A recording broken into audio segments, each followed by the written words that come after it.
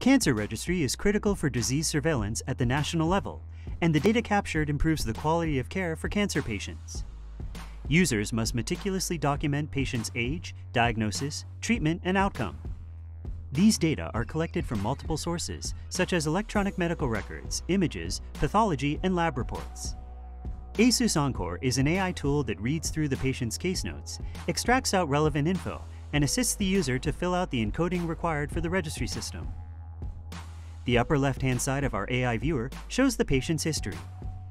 This view consolidates reports from various sources, making it easy for the user to find the relevant information related to this particular patient in a single web app.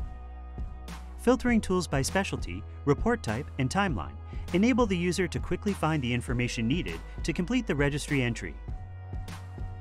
Reports are presented in chronological order to ensure quick and easy access for users.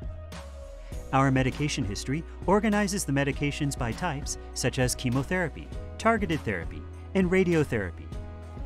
With a standalone presentation of cancer-related drugs, users do not need to look through a long list of medications to find the medications that the patient is taking.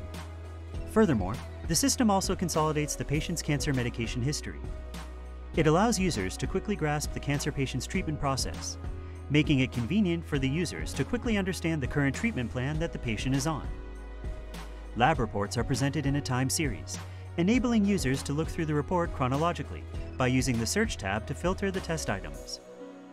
The panel on the right is where the user can complete a registry. Our AI system supports the top 10 cancer types in Taiwan, making it easy for users to complete the key information required by the Taiwan National Cancer Registry. Let's take a look at item 4.3.7, which is the targeted therapy starting date. Our AI model suggested that the patient started targeted therapy on September 3, 2020. It determined that the patient started hormone therapy on September 3rd and made recommendations to the user. Once the user has reviewed the content, he or she just needs to check the item.